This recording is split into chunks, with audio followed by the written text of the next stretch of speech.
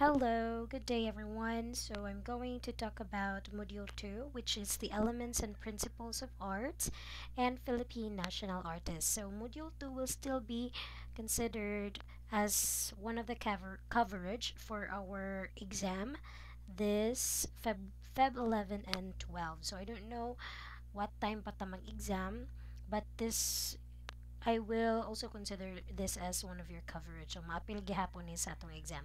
Okay? So, elements and principles of art. So, before that, what is contemporary arts?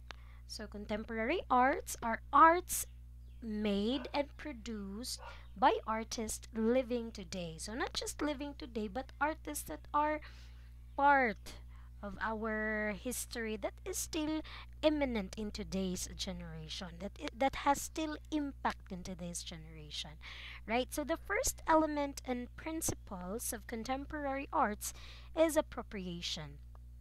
Now, appropriation is a contemporary art that combines the past with the present. So, by this, the contemporary artist revives interest to existing forms of art. So, I will be giving you some appropriation that is that has the combination of the past and the present, but it's not necessarily nga kani sa dyang mga examples na akong gipakita is kanira jud. The concept is it is combined by the past and the present. Right, so this one, Mona Lisa with the peace sign. So Mona Lisa is from the past time, and the artist here has made a combination from the present time, which is the peace sign. Then we have this, the scream. Then we have this, very famous selfie, the girl in the mirror. Oh, diba? So that is an example of appropriation, giving past, giving the past a revision from the present. Next one is performance. So, artist has evolved to emphasize spontaneous, unpredictable elements of chance. That is according to the Walker Arts Center. So, they have tried to interpret various human activities from ordinary activities such as chores, routines, and rituals to socially relevant themes such as poverty, commercialism, and war. So, when it comes to performance, the artist will try to portray what he or she felt that has a significant meaning to our society, such as chores, routines, rituals, poverty, or themes such as poverty, commercialism, and war. So, this is the first example. So, iyan na lang sa will stay like that in a center or in an area and perform. Unsa ijang i-elaborate. Then we have this one. Oh. And that one, playing dead. So it's just playing dead. And it has, for some of the artists, or from that artist's point of view, tako na siya og na-interpret by just playing dead. Right, so third one is a space. How art transforms space is now an occupation of contemporary artists. Example, flash mob or sculpture installations in malls and parks. So it is a site-specific art forms wherein the art form is performed and positioned in specific spots, especially in public places. So let's try to see some of the examples. I know all of you already know this, and all of you have already seen this. So this is the SM Seaside, or SM Seaside in Cebu. Right, in the province of Cebu. Right. So ang space ani is the rectangular part. I mean the cube, rather, not the rectangular, but the cube nga gihimo sa for entertainment. Okay. Then we have this one, the 3D art. All right. And the mob. Oh, people, hundreds or thousands of people uh, doing the art form. So that is a mob. So that is an example of space. Next is hybridity. Usage of unconventional materials, mixing of unlikely materials to produce an artwork. Let's say, for example, this one. Jennifer Maestre was born in 1959 in Johannesburg, South Africa. So, Jennifer Maestre is a Massachusetts based artist, internationally known for her unique pencil sculptures. So, if you can see, they are all made of pencils. Then we have the coffee painting. Oh, this is very famous painting of Vincent van Gogh. Oh, Starry Night, but made in a coffee. Then we have this one, crayons. Gisculpturan ang mga crayons to form something. Right. The fifth one is technology.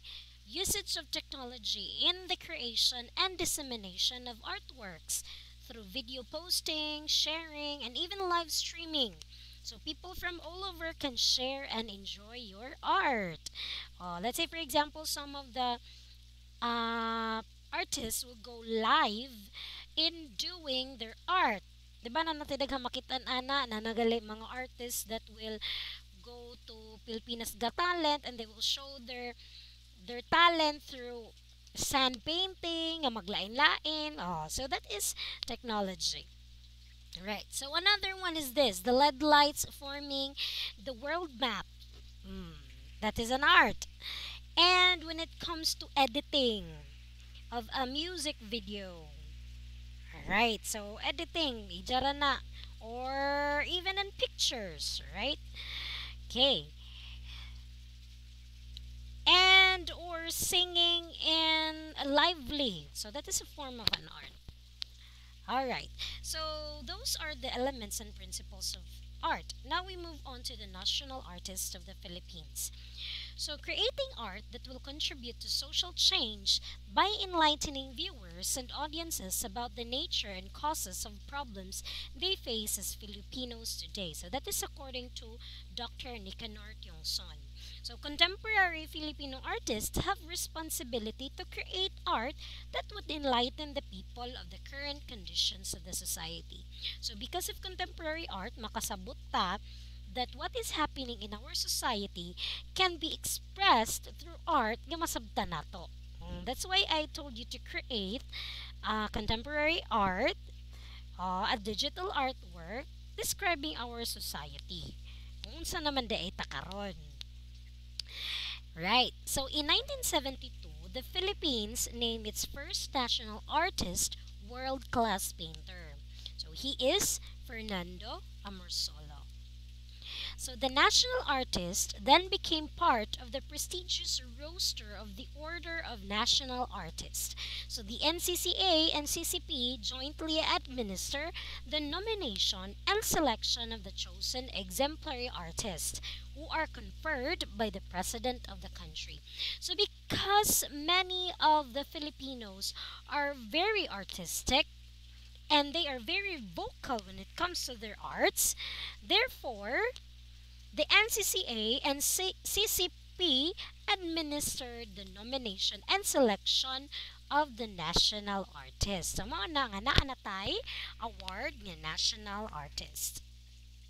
In 1972, President Proclamation number 1001 series of 1972 created and established the Award and Decoration of National Artists to give appropriate recognition and prestige to Filipinos who have distinguished themselves and made outstanding contributions to Philippine arts and letters.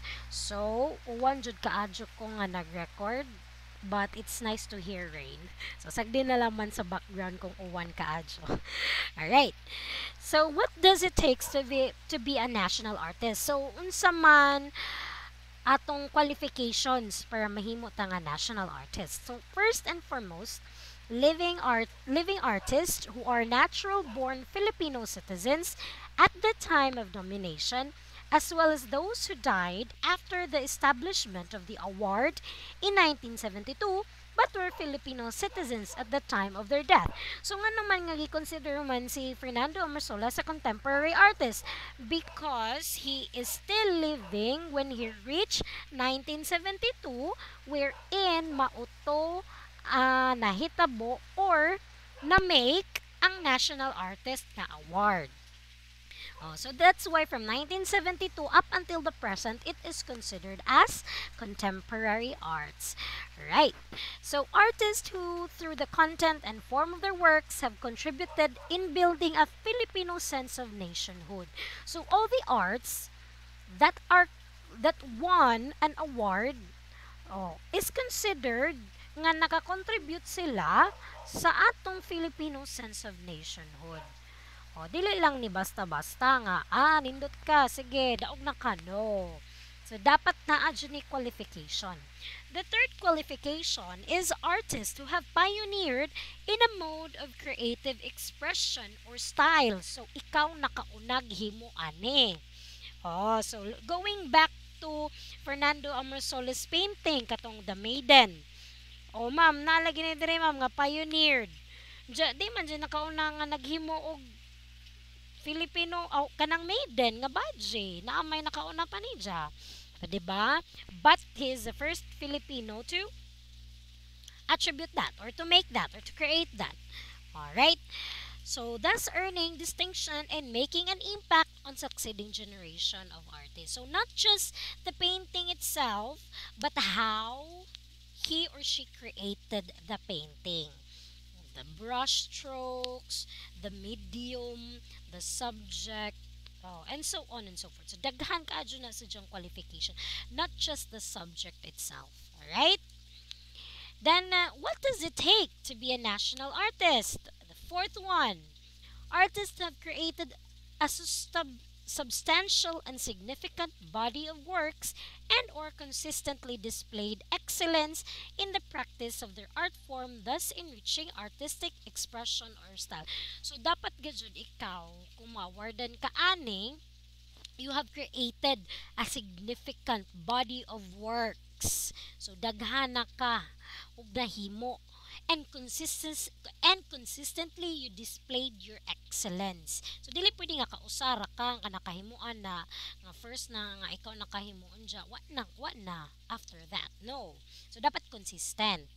And lastly, artists who enjoy broad acceptance through the following: prestigious national and or international recognition such as the Gawad CCP para sa sining, CCP 13 Artists Award, and NCCA Alab ng Haraya. So, before ka mo considered as national artist, daghan na pud ka og mga nadaogan or daghan ang ning recognize nimo. Maybe it national or international. So, your critical acclaim and or reviews of their works. So, na-review na o na-critic na ang imong work. And you have the respect and esteem from peers. You respect your other artist or the other artist. Right. So, what does the award give? So, of course, kung ma-awardan kag national artist, you will also have an something nga madawat nimo. Of course, imo ka ng talent. So, bayaran ka dyan na imong talent. So, what does the award give?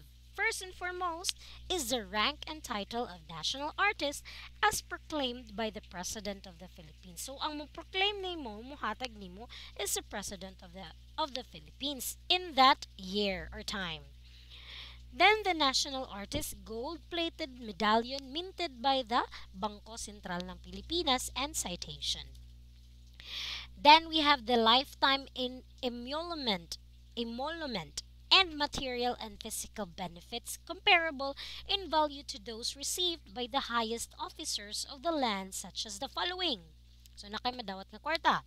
A minimum cash award of 200,000 pesos, net of taxes for living awardees, 150,000 for posthumous awardees, payable to legal heirs. So, what do you mean by posthumous? So, kanisid mo niya mga artists that is still living during the 1972 pero na-awardan si Jia nga patay na si Jia. So, mo nay posthumous. So, for example, nakahimo ka sa imong art 1975. Namatay ka 1976. Oh, na-awardan si John 1977. Oh, 'di ba? So, it is still considered and you are still considered as a contemporary art. And a minimum lifetime personal monthly stipend of 30,000 pesos. So, lifetime.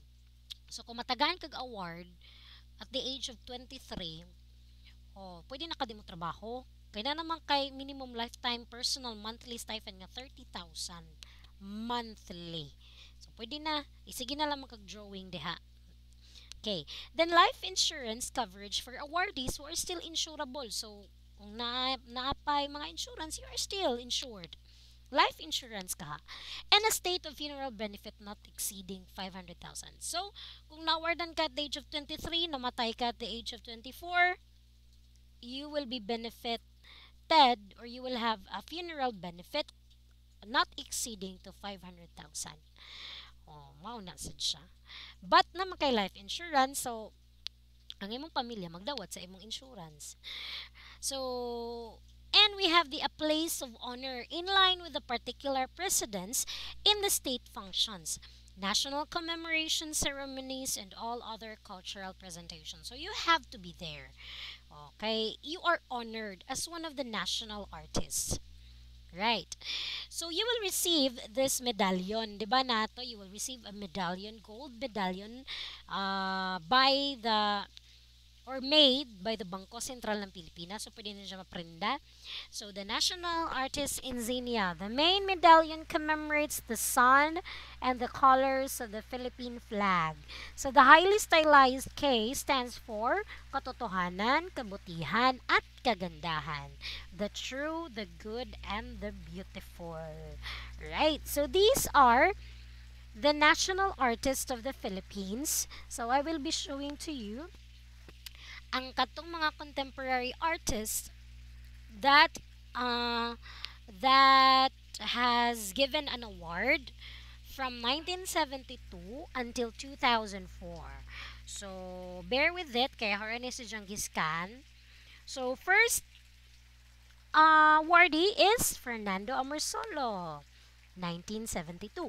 So, posthumous na siya. Kaya namatay na siguro na siya na awardan. And napadere daghan. And 2014 until 2014 pa ni.